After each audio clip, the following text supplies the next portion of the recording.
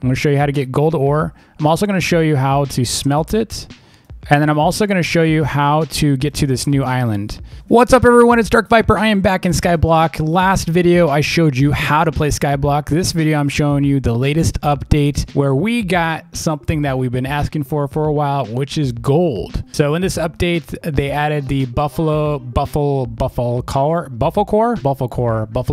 I don't know how to pronounce this, but we'll just call it the Buffalo Mob Island. We also have gold ore. We have this awesome iron war axe that gives us a lot more damage. We've been wanting a better weapon for a while, so they gave us a better weapon. And they added some gilded items, which I'm going to show you in a little bit, and a lighting station, which I already bought, of course. They also added glass blocks, which is pretty cool. So they have these glass blocks we've been wanting for a bit, so they added that. And then they added flower pots, which I'm not going to really feature in this, but you can check it out maybe on your own, and a bunch of other stuff, including carrot cake and an industrial stonecutter and some other things. So I'm going to show you in this video how to get gold. So gold looks like this. This is gold ore. I'm going to show you how to get gold ore. I'm also going to show you how to smelt it.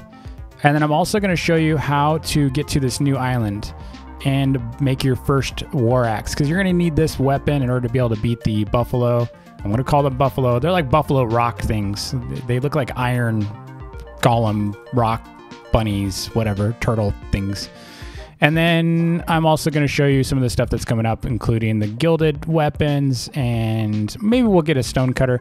But I'm also going to show you a Buffalkor crystal and how to get them. So if you're ready for this, let's go. So in order to get this iron war axe, we need 3 crystallized iron, some steel rods, actually just 1 steel rod, and 40 iron. Iron and steel rod, no problem. I can do those very quickly. In fact, I'm just gonna go ahead and make that steel rod right now. Now, crystallized iron is a rare drop from iron ore. So you need to farm a bunch of ore for a chance to get a crystallized iron drop. It does take a little while to do this. I'm actually on a friend's island. His name is Artemis. He is letting me use his iron ore little island here because mine is kind of just scattered and I don't have enough of these totems out like this. So I'm gonna use this island for accelerating this for the video. So you can see here, all you need to do is just farm these little ores. You'll get a chance. We're gonna get 3 of them, and you get a chance for a drop, and it does take quite a few. I think it's like 1 in 500. So if you think this is gonna be quick, you may be better off trading for this.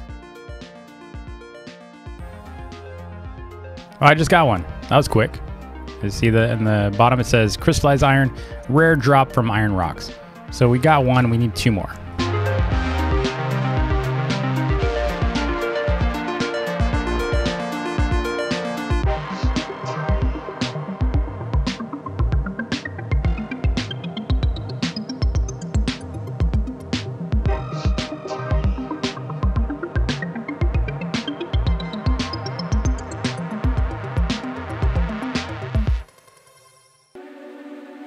All right, so we got 3 of our crystallized irons, and now we can actually make this axe. So let's go ahead and go to here.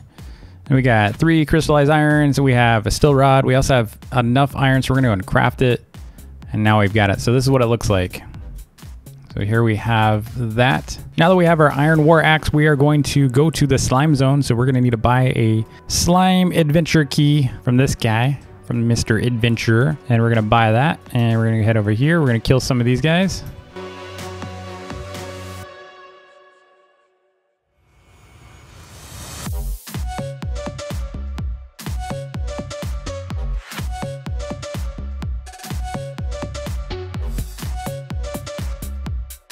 So we got our island key, and we are gonna head out now. Yeah, I just got a blue sticky gear too. We're gonna head over here and start killing some of these guys. So what we're hunting from here is we are actually hunting for gold ore, and we're trying to look for these buffalo crystals, or we call them buff crystals. We're going after the buff crystals, and as soon as we have one, we're gonna be able to make this hammer. Now, similar to the slimes, you can actually kite these guys. They don't flash red when you hit them. They kind of do this little hop. See the little hop? That means you're hitting them. You can also turn up your volume to see if you're hitting them. If you hear the hits, you know you've got them, but just try to keep a good distance away from them. You can see I just got 1 gold ore and a gold iron from that guy. We're going to try to keep this distance, or else we're going to take some damage They are about the same distance as the slime, even though they feel closer. And then the other way you can get gold ore is you can farm these guys. So just basically go around the map and grab these, and you have a chance to spawn gold ore deposits. And when you see the gold ore, you can farm that. Here's one right here. I'll show you. Here's one right here. So we can run up here and grab this one.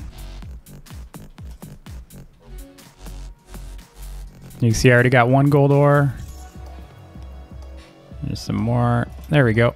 So you can basically just run around the map and get those. And then what we're going to do is we're just going to keep killing the mob around the map to get our chance to get a Buffalo Crystal. Buffalkor. Buffalkor? Something like that. Something like that.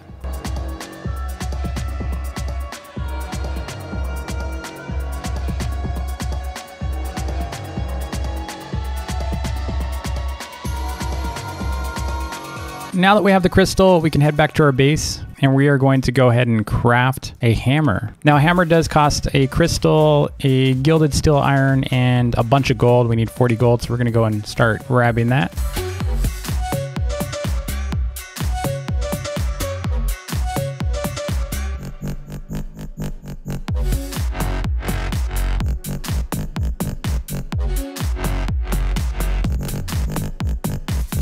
All right, we're crafting a steel rod, and then what we need is a gilded steel rod, and that costs 1 steel rod and some gold, so we're gonna go and craft that. And now we're gonna come back down to our hammer, and we just need 5 more pieces of gold, so let's go ahead and get that.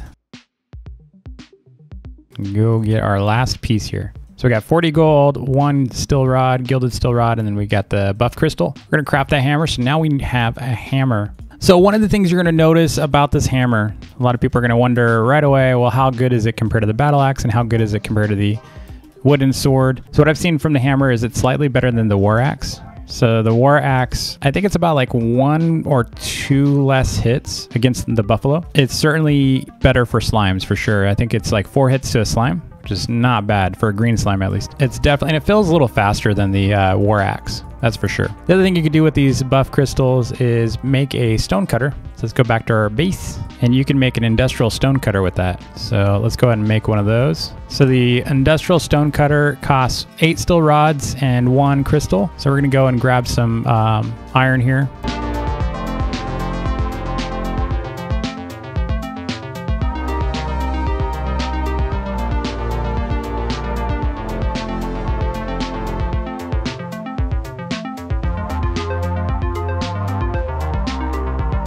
All right, so we should have enough now to make our industrial stonecutter. So I'm gonna go and make it now, and then I'm gonna place it. You can see here, we got it. And I'm pretty excited about this. We've been wanting this for a while because doing it the old way, you can see here, it's been a struggle. It's been quite the struggle. So it's nice to have this out. So we're gonna go ahead and now I'm gonna show you a couple more things here so you're aware of how it works. So essentially here we have the gilded steel rods, which is pretty much required for all of these. So you're gonna need 5 for this one, 5 for this one. So if you're making any of these tools, you're gonna need about 200 gold to be able to make any of these. And then this one over here, you need 40 plus the steel rod. So it's a little cheaper to make the hammer, but you still do need that crystal. So you need the buff crystal to make the hammer, but you don't need the buff crystal to make these better tools. These tools, in my experience, they will only give you 1 less click on this. So if you have the gilded pickaxe, which I actually lost due to a glitch in the game, I had it equipped, and don't jump off your island with your items equipped quite yet. They got to fix that bug because I lost mine already. But essentially what it is, so it takes 5 clicks for this one, right? 2, 3, 4, and 5. Well, with the gilded one, it only takes 4. So it's a little bit better. It's not much better, but it's a little bit better. I wouldn't say it's worth the money or effort. So if you're going to go in and spend a bunch of coin to trade for it, don't bother.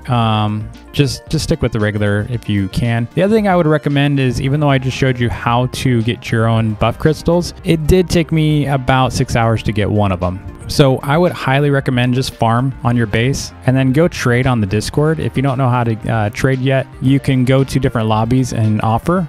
Be very careful of scammers. There's lots of scammers out there. That's why I'd recommend going through the trade. So I am going to link the official Discord in the description of the video. So if you want to join that, assuming the link doesn't expire, if it does expire, just go to the Skyblock group on Roblox and find the Discord link there. There's going to be a link directly to their Discord through there. It's basically the same link that I copied in the description below. But you can go in there, and I'm going to show you a screenshot here. Here is where you trade. So you can just basically do a search on the trading channel and see what's available for what you're looking for. And in the case of a Buffalo Crystal, I think they're going for about like 500,000 as of this video. I think they're going about 500,000 coin, which is not a lot. For the amount of effort that I spent out there trying to farm for my own crystal, I could have been sitting here farming and making money. So, you know, I've got all this coin here. Should I waste a bunch of time on the Buffalo Crystal? Nah, I'd rather spend time on my farm and make a bunch of money that way. If you're looking for the crystal, I would definitely recommend buy it off someone that's farmed for you, because there's a lot of people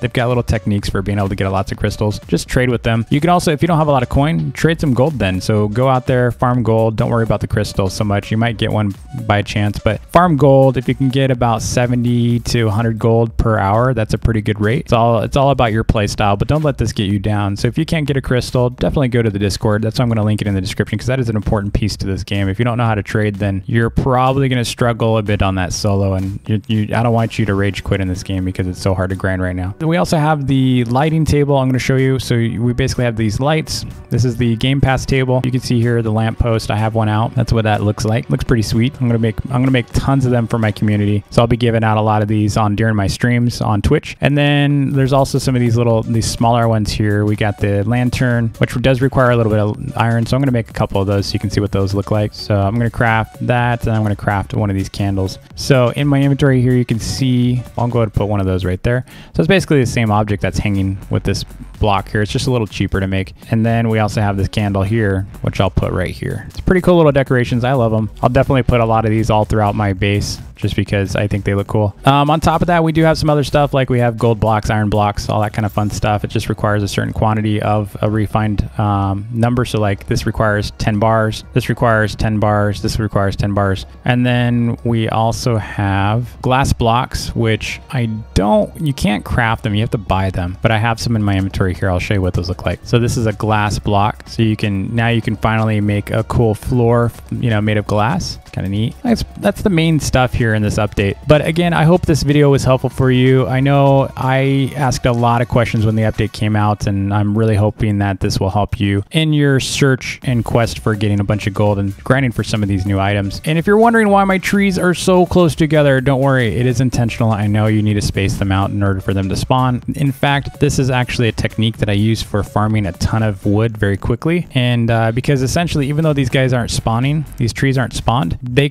will actually pop. So if I went through here, if I go through here and chop these trees real quick, my next pass through, they're going to be all popped up again. So I'll farm this row and go through here, and I just go back and forth, because otherwise, if I space this number of trees out together, oh my God, my base would have to be so huge. My island would not be able to sustain. So you see, they already popped up because they're ready. So as soon as the trees are ready, they're going to pop up immediately, but it does take a little while for them to pop up, right? So I can just do another pass through. See, they're already popping up because they're ready. It's like literally by the time you come back, they're going to be popping up. So this one's already popped. I haven't used the Gilded Axe yet, but if you're wondering how good it is compared to this axe, from what I've been told, it's the same number of hits. It's only slightly better, but it's the same number of hits against the tree. So that's how I farm. So you can see these are already ready. It just doesn't make sense to spread these all out. Look how many trees I have. I have so many trees, and I can farm so much wood. So I don't care how it looks. I just look at farm production speed. So that's why I do it this way. And that's why my base looks like such a mess, because it's more just for myself, not for you guys. But I am working on a cool sphere base. I'm going to show you what I've been working on. It's not ready yet, but when it is, I will show you a full video on it.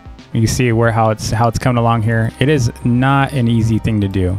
Making spherical bases, not a good idea. You can see this is kind of the start of it. These are just for scaffolds, so I can actually get up and stuff. But I'm going to actually leave, I think, this side open so that I can have a view of the map. And also I'll probably make this like my building area. So I'll probably make a ladder up here, and then I'll have some tools and stuff and some trees and a garden and all that. It's gonna be cool. I'll probably make maybe like a glass floor down here too, or maybe I'll make all this glass. I don't know yet. We'll figure it out. It's fun. That's the fun of Skyblock, right? You get to just keep going with your creativity. The other thing in this update, just so you know, the entity object limit has been reduced. So on VIP servers, the latest is that it's at 80, so only 80 objects can spawn. And then on publics, it's only 40, and that's to help with the lag. At some point, you're gonna lose efficiency with your towers because like in my case, I've got probably about 40 going right now, so I'd be fine on a public. I think I can make almost 2 million per day if I auto-clicked. You really don't need more than 1 million to do what you need. So if you are worried about, oh, I don't have enough, farm to make money, as long as you have enough to survive in the game and make what you want to make, you're fine. So that's why I only have that mini tower. I could probably triple the size of that very easily if I really wanted to. It's just, it doesn't cost much to upgrade. But again, does it make sense for the amount of lag and the entity limits? Definitely not. What I would do is I'd probably invest in more of these types of objects.